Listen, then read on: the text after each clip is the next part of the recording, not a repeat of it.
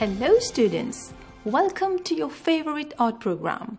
Today you will learn about another interesting painting technique called gouache. Let us uncover the secrets of this beautiful art form.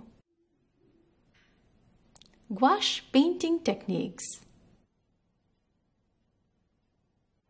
To give you a quick review, gouache is pronounced gouache. It is a versatile medium in which a gum or an opaque white pigment is added to watercolor to produce opacity. It is a water-based paint similar to watercolor but with a higher pigment load and greater opacity. It works by creating layers of thick, rich and vibrant colors. Gouache paints have the advantages that they dry almost immediately, with a matte finish that will not reflect light. A range of effects can also be created through different brush strokes. Gouache can be adjusted and manipulated once dried by using water to correct any mistakes or make a change. Gouache has a long and successful history. Gouache paintings date back to the ancient Egyptian art. In ancient Egypt, colorful pigments were bound together with honey and other binders. They were used to paint on papyrus, buildings and tombs. From the 12th century onwards, gouache painting techniques were used to paint Indian and Islamic miniatures.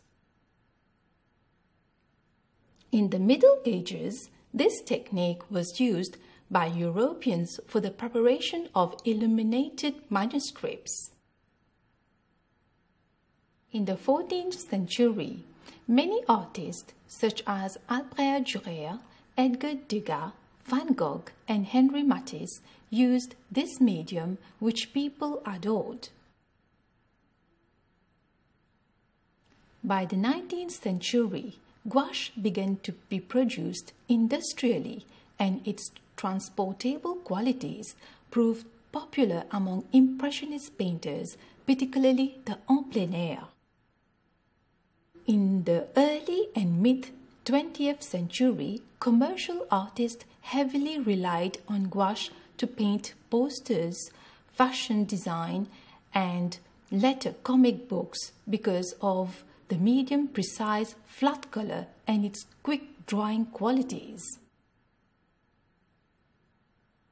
Artists as far-ranging in style as Georges Mathieu, Fernand Léger and Jean Dubuffet prolifically used gouache as a preferred medium.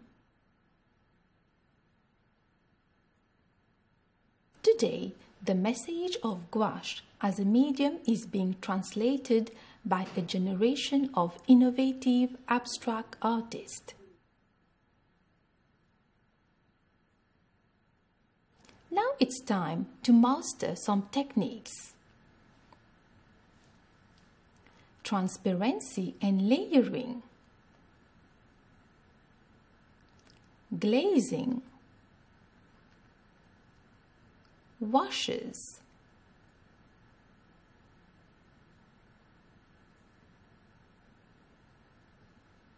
dry brushing, using colored surfaces, mixed media,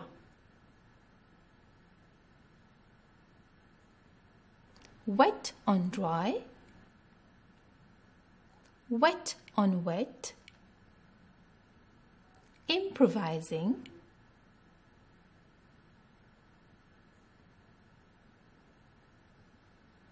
splatters, color blending, scumbling. Now, what surfaces are the best? Gouache can be used on surfaces such as watercolor paper, canvas, wood, cardboard, etc.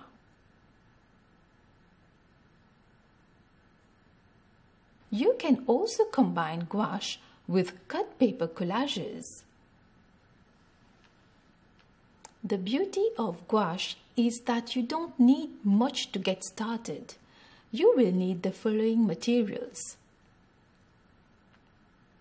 gouache paints, paper, paintbrushes, and a water jar. Step 1. Firstly, make a rough sketch by lightly drawing on paper. Step 2. Create a first layer with gradient of colors. Step 3. Add tones in the background to foreground. Step 4. Add layers of paint in progressively darker colors. Step 5. Add details. Here is your final work. In the same way, many paintings can be done creatively.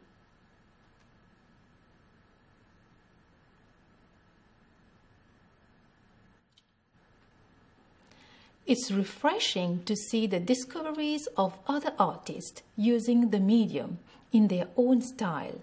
Let us now take a look at some amazing pieces of art.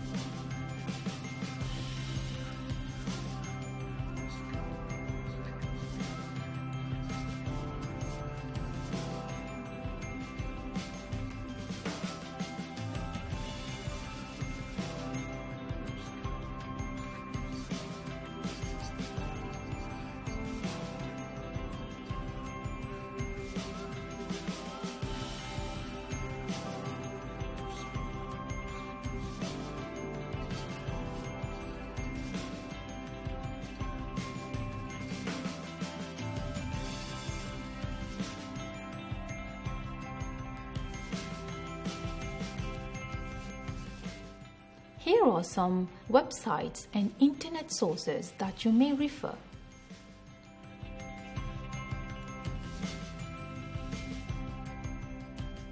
Dear students, I hope you have enjoyed this lesson. Now that you have seen all the ways you can use gouache, load up your palette and give it a try to express yourself creatively. Thanks for watching and goodbye.